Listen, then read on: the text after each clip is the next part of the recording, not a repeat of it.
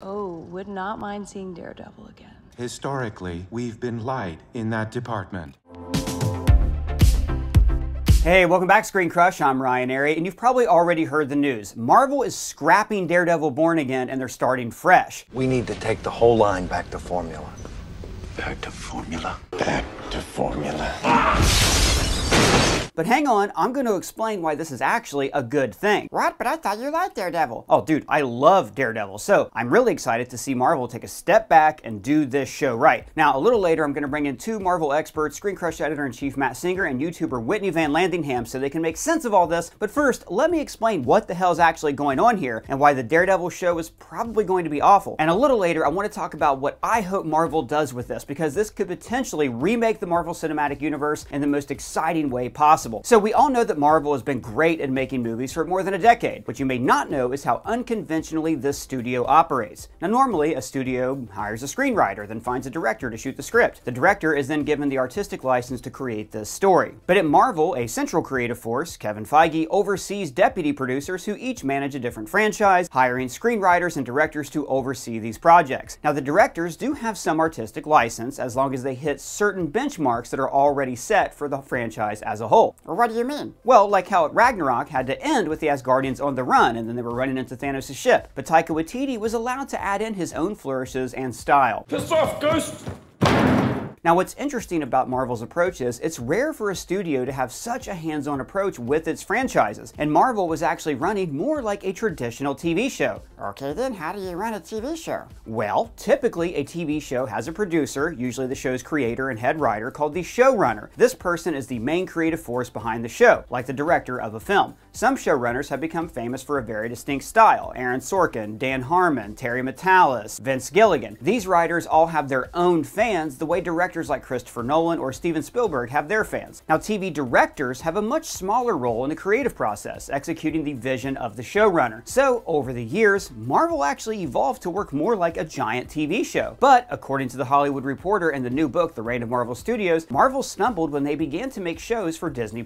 Sorry, give me just 1 second. Hey, what are you doing on your phone anyways? Oh, sorry man, this is Dungeon Hunter 6. They're the sponsor of this video. Oh, what's Dungeon Hunter 6? Glad you asked. This is a free-to-play mobile ARPG with a unique hero collector feature rendered in a stunning fantasy style. The gameplay features fast-paced hack-and-slash combat style with various builds and skills to utilize as you fight big bosses. Oh, I bet a game like that costs a lot of money. Nope, it is absolutely free to play. You can download it now using the link in the description or scan the QR code on screen if you're viewing on a PC. So one of my favorite things about this game is that, like, after you defeat a boss, you get to keep using that boss. You can summon up to 3 of them onto the battlefield to become members of your squad and perform combo skills. There are more than 100 bosses to conquer, and units are updated monthly, so the game literally never gets old. The new version of the game also has better graphics that are optimized for mobile with stunning skill animations, ensuring the best visual experience and smoothest combat on mobile devices. You can play with guildmates and fight in real-time guild wars, upgrade with a variety of skill tree options, and even trade items via the auction system, which is perfect for when you accumulate stuff that you just don't need anymore. So you can download the game now for free on both Android and iOS using my link in the description, or scan this QR code if you are viewing this on a PC. Use my link and you'll get a starter pack worth $50, including 10 summoning scrolls, 1 SSR Lieutenant, the Demonic Wolf, plus 1 accessory pack. You can even use your game account to enter the Launch Lucky Spin event for free to win great prizes like iPhone 15 Pro Max, PS5, Apple Watch, and more starting on October 15th. So check out our link in the description for details. Now back to what I was saying. Now normally when you make a TV show, you shoot a pilot. Oh, what's a pilot? I'll let Jules explain. Well, the way they pick TV shows is they make one show. That show's called a pilot.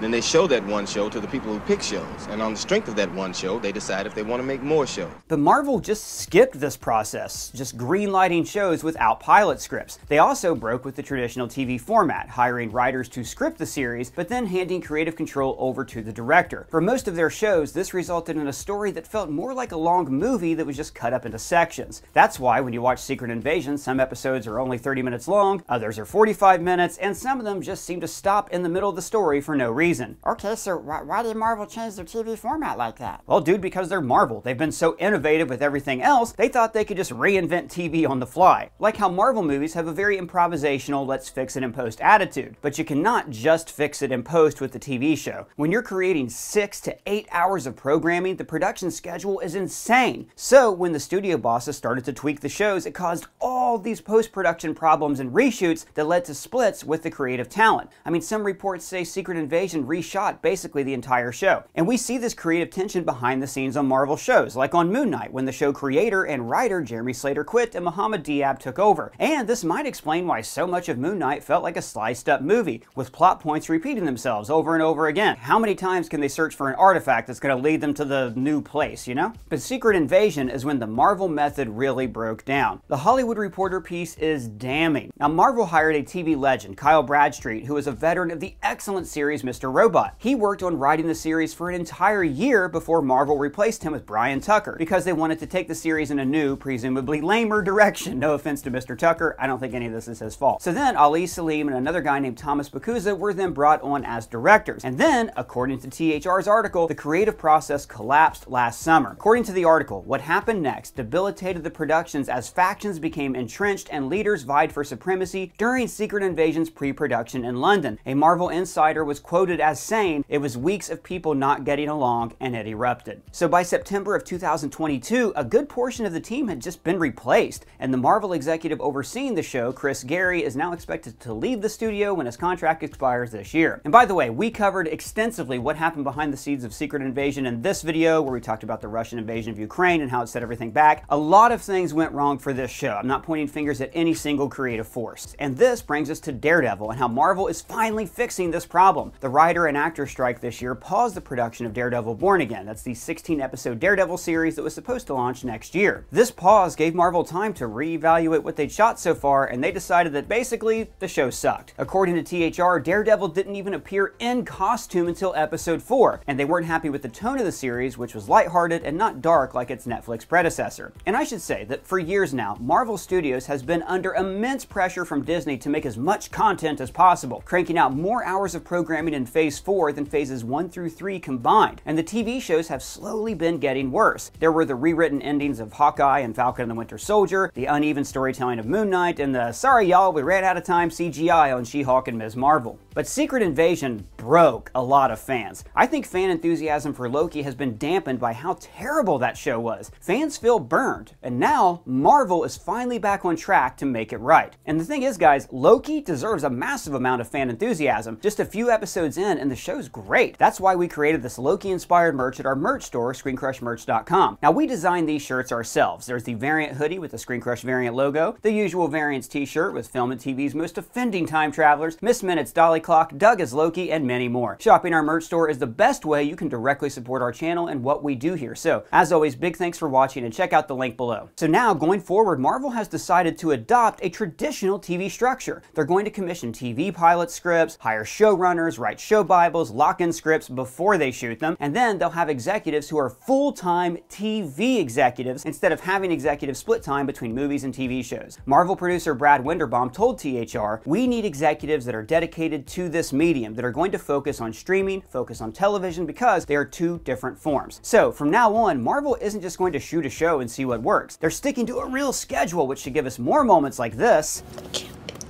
And God help us, no more moments like this. Give me your gun, goddammit. It's also revamping its development process. Showrunners will write pilots and show bibles. The days of Marvel shooting an entire series from She-Hulk to Secret Invasion, then looking at what's working and what's not, are done. Now, a little later, I want to tell you how I think Marvel should implement this new plan. But first, I want to hear from the Marvel Brain Trust, ScreenCrush Editor-in-Chief Matt Singer and YouTuber Whitney Van Landingham. So that's what's happened. Now, to understand what's going to happen and where we go from here, I have to talk to ScreenCrush Editor-in-Chief Matt Singer and Whitney Van Landingham, the co-host of the brand new Guardians of the Galaxy podcast, and also you can find her on the Whitney Vision YouTube channel.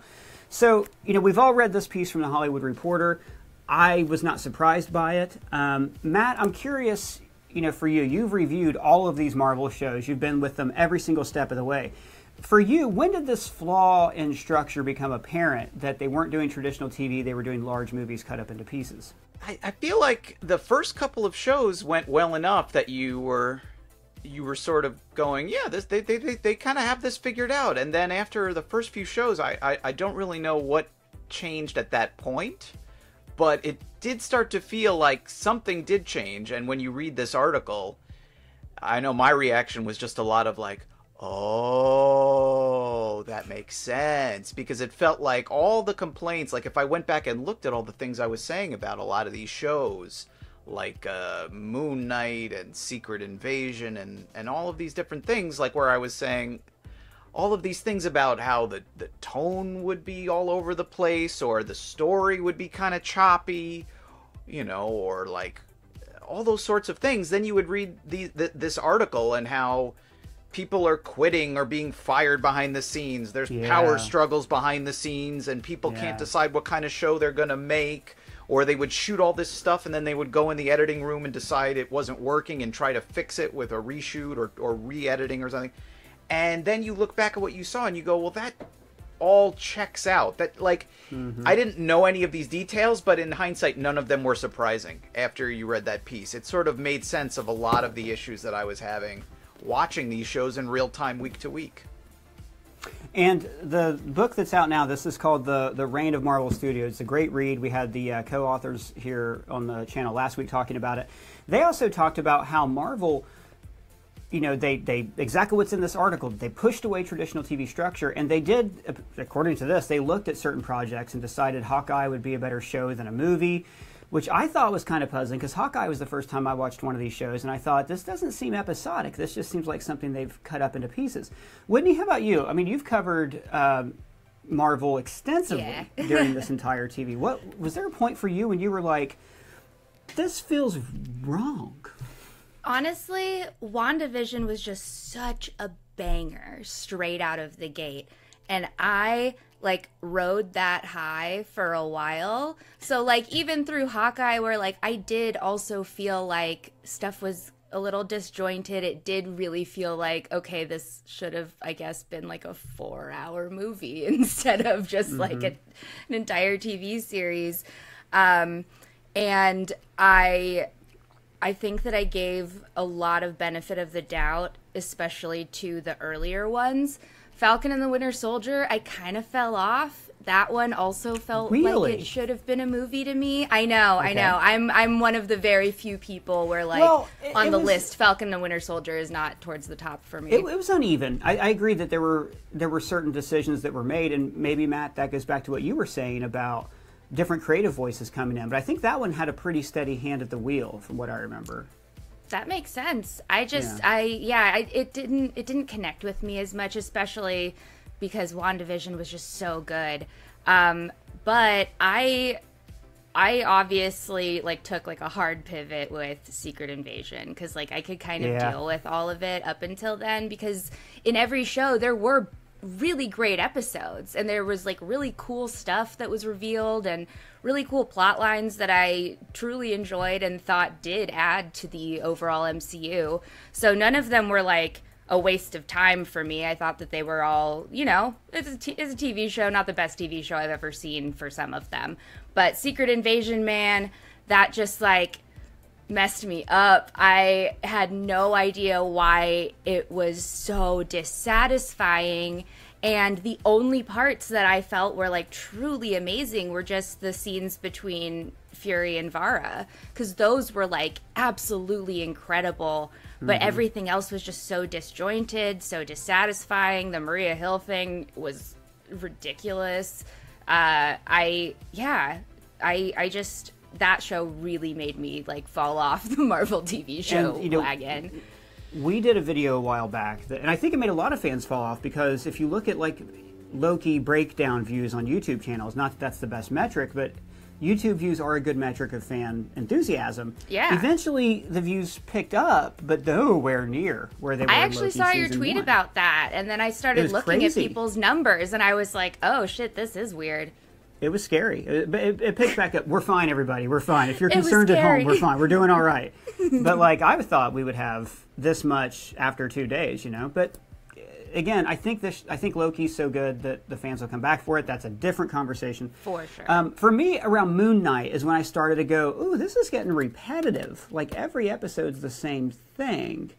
Ms. Marvel at least had its episodes where there were COVID problems and the budget was obviously less and some villain, but every episode was a different episode. Yeah. Whereas like Secret Invasion especially was one where the whole show seemed like it was that cut up movie, and it really, just really sucked.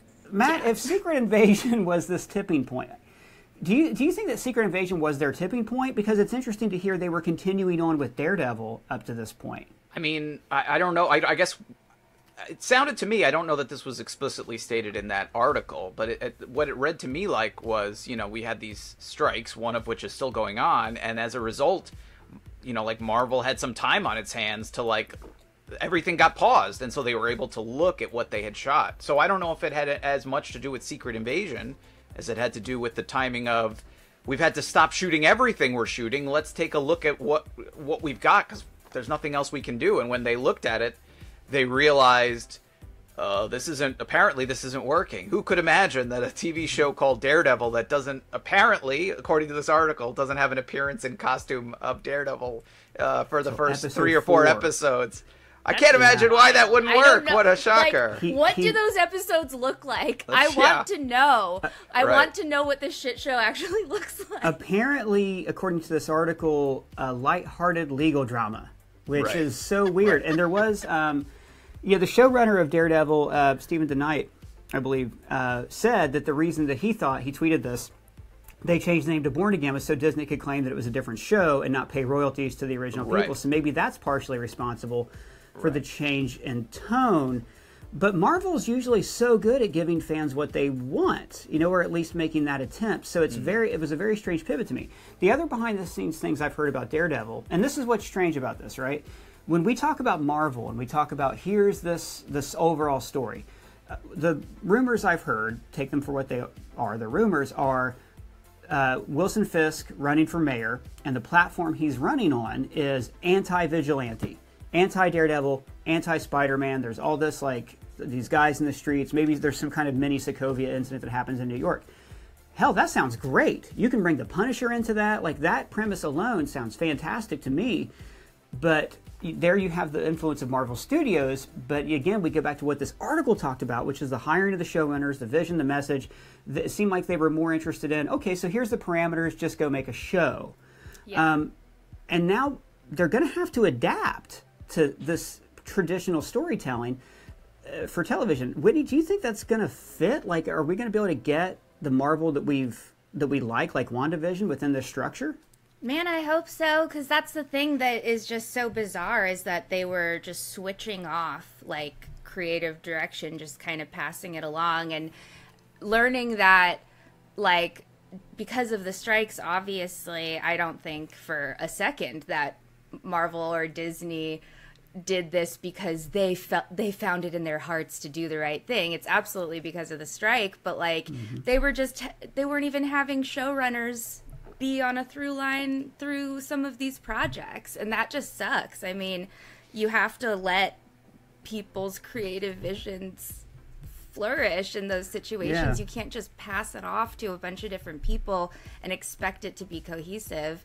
So I'm very excited that they looked at it and were like, oh no, and then started making attempts to redo it, because that is absolutely what needs to happen. It's interesting they did it midstream, because Marvel will do that, but they'll do it after they've wrapped photography. They'll be like, let's fix it in post, let's do it later, let's do it in our massive reshoots. I can't believe Marvel has we'll fix it in post. Like, most YouTubers do that, but not Disney. Come on. Ever since Thor: The Dark World, they've had that policy. Just like, oh, we'll go back and gee, what a great job fixing that one in post too. Yeah, Jesus. Matt, when do you think? I know we talked a little bit about like the slow kind of, when things started to feel disjointed. Is there a point for you when you recognize, like, oh, gee, Marvel TV bad? Like, Marvel Disney Plus not working? When did they lose you? I mean, I don't know. I mean, some of the shows have had a lot, problems, but they've also had good moments. I did think Secret Invasion was easily the worst one that they've done, where even with the other shows, even when there was episodes that I would get frustrated with or parts that I was frustrated with, it didn't feel like homework to tune in to watch them. Whereas with Secret Invasion, that was the kind of thing where I was struggling.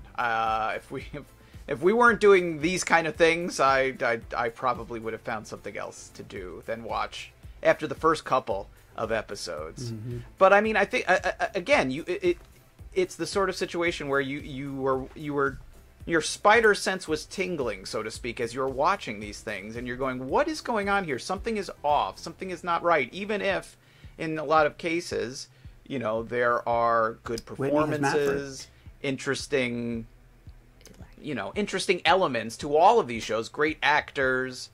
Like I think of a show like Moon Knight, where I'm such a big Oscar Isaac fan. I loved what he was doing. Same. But then I watched the show, and when it was all done, I sat there and went like, you have this great actor and this very interesting character. Was this really like the best use of his time and this property and this concept? This character with multiple personalities and all of those sorts of elements. He doesn't know who he is. And what was the show ultimately? It was just like a big chase scene for, pointless MacGuffins. It's like, if ever like a character needed like a TV show, and not, one story chopped up as people are going from one place to another chasing after something. I kind of felt like that was it. And yeah, again, that's another element of that article that when you read it, it makes sense. This idea that they really weren't making them like TV shows. They were making them like long movies, which, I mean, I suppose in some situations that could work. And like we said, the early Marvel shows were a lot of fun. They kind of came barreling out of the gate where you were like, wow, they figured this out just as well as they did making movies. So we talked extensively. Oh, go ahead. No, I was just going to say, it really is curious how the wheels really fell off pretty quickly after those first couple of shows, where all of a sudden every new series, you were like, the first episode would come and you're like, okay, that was kind of, got some potential. And then the second episode would come out and you'd go, okay. And then the next episode, and by the third or fourth episode, you go, well, they've only got like 3 episodes left to figure this out. And it's not really coming together. You know what I mean? That became kind of the way I would approach a lot of these shows. It would be like, you'd be very excited. The premise is great. All the people you want to see are in it. And then it's like week after week, it was just like a increasingly frustrating, when are we going to get to the fireworks factory kind of vibe, where you kept waiting for everything to come together. And some of these shows are like 6 episodes. It's not a lot of time, especially in TV, to get your act together. But when we talk about all these shows, the shows that I think we can universally, I would guess, praise the most are WandaVision and Loki. And both of them have a traditional TV structure where every episode is different. Now, Loki, you are on this like madcap chase to find He Who Remains, but there's an episode on Lamentus. There's an episode where they find Sylvie in the store. Like, every episode does have its own thing. There's an episode at the end of time. Whereas everything else, like you said, Moon Knight just seemed like this long thing that was cut up, and it makes people feel disconnected from the narrative, and why should I have to wait a week? It also makes people just want to binge it, which is the opposite of what Disney Plus wanted when they switched to this episode-by-episode model. Whitney, what is it you want to see Marvel TV do now? Like, is it a season 2 for a certain character? Is it just like take a long break? Are you dying to see Agatha and Ironheart? Like, what is it you're, as a fan, looking forward to the most here? I do really want to see Agatha, like, so bad. But that also is because of that WandaVision high, because Catherine Hahn was just so amazing in that. So of course I want to see that follow-up, but also at this point I'm a little scared because I don't want it to be bad. And a bunch of other, Secret Invasion really is like the part where I'm just like, please God, I can't sit through another one of those. Like, like Matt was just saying, every other show has like redeemable qualities, but I just could not get behind Secret Invasion. So if they can do Agatha correctly, I want to see that so bad. I also think that it's just really smart of them to hold off on Ironheart until that one is made well too, because of the success of, Wakanda Forever and all that. Like, they want to keep that momentum going. Well, so I think it's smart that they're doing last these. year, and now it's being pushed to next year. Yeah. Typically, studios don't sit on a winner for 2 years. You know what I mean? know. Like, I'm not. No, I've heard true. good things I've heard secondhand information from cast members that they really like it, but what are they going to say, you know? Yeah. And then you look at Wakanda Forever. When I look at that movie, I think the worst thing about it was that they shoehorned this character in for a spinoff. Like, it felt like a backdoor pilot for Riri Williams. Matt, what about you? Like, is there anything in particular you like super excited to see as like a comic book fan critic? I don't know. I guess I'm most curious now after reading that article about seeing if anything changes when these shows come out. Are they going to feel different, or is it going to continue in the trajectory that it's been on? You know, I mean, I was sort of curious about what this Daredevil show was going to look like. I mean, it's funny how when you described, Ryan, what the show originally, what they shot, which they're now mostly discarding, what it was going to be, because it's nothing like the Daredevil Born Again comic, which is a great comic, which I would have loved to have seen, you know, the TV version of that. So, yeah, I mean, that's to me the main issue is like, what are we gonna see now when these shows that they've shot or they're working on now, when they come out, are they gonna feel more like Loki and WandaVision? Are they gonna feel more like a standard episodic television series, or is it gonna kind of continue in the same vein as your Secret Invasions or your Moon Knights or your Ms. Marvels? Although I thought that one was probably the best of those shows. So, that's Ms. Marvel had some it was great, really it had cute. some good stuff episodes, in it. Yeah, it had some good and stuff. I also just think that Iman Vellani's like enthusiasm for it was so contagious and so palpable that it was like impossible for me not to like her, just because of like both her character and who she was and how excited she was in all the interviews about it. She was adorable. Back to Secret Invasion, the one thing we know from that is throwing money at something does not fix it. It seemed like that core that got rotten pretty quick. Looking back at Daredevil, I think we were all looking forward to that. 16 episodes, Born Again, they're taking the Netflix thing, it's a perfect cast, we all love Daredevil. It's just, the idea that they're going to go back to showrunners and pilot scripts makes so much sense, because apparently they didn't do that with Daredevil. How do you have 3 episodes without and then just greenlight that? Like, yeah, that sounds good. To me, it almost sounds their like homework on this. It seems just it was compartmentalized, and that they just had to go. And we talked a lot about this last week and in our Secret Invasion kind of what the hell happened video. Disney's pumped the brakes. Like, once Iger came back in, they realized, like, hey, we're really hurting the brand on Marvel and to a certain extent Star Wars. So I'm glad they've done that. As a fan, I kind of get the impression from other fans, just based on what I've read on social media and stuff, fans seem okay with it. We'd rather wait a little longer than to get a stinker. I don't know, though, if the brand is permanently damaged after Secret Invasion or not, at least the Disney Plus brand. Do you guys think there's a future for Marvel TV? Should they even keep doing this, or should they do things like Werewolf by Night? Matt, what do you think? Where's their strength for success in this? I mean, I would be shocked if they decided to stop making TV shows altogether. I do think we've already kind of seen definitely that they've kind of slowed down the output of stuff. Yeah, I mean, it's tricky because the serialized nature of comic books is perfect for television. Like, in a way, it's kind of remarkable that they figured out how to be so successful making movies when comics were always more adaptable, at least structurally, to TV. I mean, one of the, you could say it as a positive or negative, but one of the things Marvel did when they made movies was they kind of turned movies into television, at least the kind of episodic, every film leads into the next film kind of structure of it all. So I don't see why Marvel can't make good shows, and they've proven they can. They've made a couple of good shows. So to me, it's yeah, I think it's less about abandoning television as it is maybe slowing the amount of stuff in general. Maybe not just in TV, but TV and movies, and taking a close look at what they're making, how they're making it, and maybe also like who it's about. You know, like, not that I don't love seeing these random characters getting their own shows. I mean, for me, that's some of the most fun, because I love the weird, strange, quirky characters of Marvel. But maybe not all of them need their own 10-episode television series, perhaps. Yeah. Maybe the audience doesn't necessarily want that. You know what I mean? I think we've proven that as far as fatigue, it has, like, I think Phase 4 of the MCU had more hours of programming than Phase 1 through 3 combined. So it's interesting, Whitney, we talk about, oh my God, there's only 6 episodes. How do you get to know this story in 6 episodes?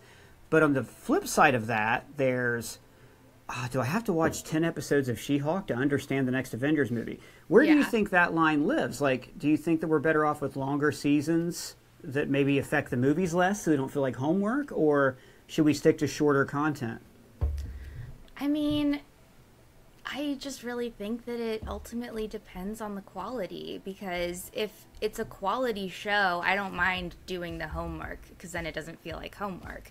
But obviously, it is a huge problem if they're going to continue on, which it sounds like they're not. It sounds like they're going to try. I hope that they try. I hope that they succeed. But if they had just continued pumping out these, like, it's almost like they're just feeding comic books into like a manufactured system, and just bullshit is just keeps popping out instead of taking time to like handcraft that shit, you know, and really put time into it and really put love into it, because you can feel it. You can just feel the difference. And I do think that we need kind of a break, because it is starting to feel like homework, because there's just so much, and you don't want to have to spend hours and hours and hours of your life just to be able to see the Marvels when it comes out in theaters, you know? Like, you might not want that, but I do think that you would want it if the content was good. So I'm torn. I just don't want them to do it with any more shitty shows, but as long as they really do fix the process, in that case, I'm down. Going back to 2021, nobody was saying, oh God, another Marvel? Maybe because we'd had a year without anything. Yeah. But 2021, we had, off the top of my head, I think 5 shows, counting What If. We had 3 movies. Black Widow was even a hybrid release, and we were down for it. And looking back, I mean, Matt, I know you didn't like the Eternals. We've had discussions about that, but it's leagues better than Secret Invasion. And as much as people might not like Hawkeye, it's a lot better than Secret Invasion. Yeah, I apologize for what I said about the Eternals before I knew that Secret Invasion was the way it was. Exactly. And this year, I don't apologize. I don't take back anything. I don't see what one has to do with the other. No. They don't directly infect the other, but like when you're talking about a slope of quality, I think that they definitely, I thought they had hit a low point with a lot of stuff that like from like Thor the Dark World, but boy, they proved me wrong. So Matt, Whitney, thank you both very much for joining me. Their socials are below. Matt is also the author of the upcoming Siskel and Ebert biography, Opposable Thumbs. Can't wait to read it. Thanks, guys. Now, we're all excited about Marvel TV raising their bar of excellence, and movie producers focusing on movies means that the quality of the film should rise as well. But I want to see these two sides of Marvel seamlessly integrated, like they were at the start of Phase 2. You see, very briefly, Marvel Studios' film and television studios were coordinated by the Marvel Creative Committee. Very long story short, this system fell apart because of internal Marvel politics. But the height of this, for me, was when the show Agents of S.H.I.E.L.D. ended on a cliffhanger that was resolved 2 days later when The Winter Soldier was released. And then, to see the epilogue of The Winter Soldier, you had to watch the next episode of Agents of S.H.I.E.L.D. It's gotta be some sort of activation signal to Hydra members within S.H.I.E.L.D. So coordination like that is really difficult on a network TV schedule, but they pulled it off. And I would think that they would be able to do this more often with a streaming service because they have not promised advertisers to sell ad time on any of these shows. So what I want to see for the Daredevil show is a full coordination with the next Spider-Man film. Like I said, rumor has it that the show would have shown Wilson Fisk running for mayor, railing against vigilantes like Spider-Man. And we are dying to see Spider-Man and Daredevil team up, this time in costume. I'm a really good lawyer. So I would love to see this new Daredevil series lead to a mayoral election and a gang war that is resolved in the next Spider-Man film. They already teased that the next Spider-Man movie would be more street level, and maybe violence breaks out across the city, so Peter is desperate, so he turns to the darker, more powerful Venom symbiote, since he doesn't have Tony Stark's armor to rely on anymore. And that symbiote then imitates the darker heroes from the Daredevil show like him and the Punisher. Like, this is just a taste of the kind of crossover potential that Marvel has, and they have barely scratched the surface. Well, let me know, what do you think Marvel will do next? What kind of TV shows do you want to see? What TV show do you want to see get a season 2? Let me know in the comments below or at me on Twitter. And if it's your first time here, please subscribe, smash that bell for alerts. For ScreenCrush, I'm Ryan Airy.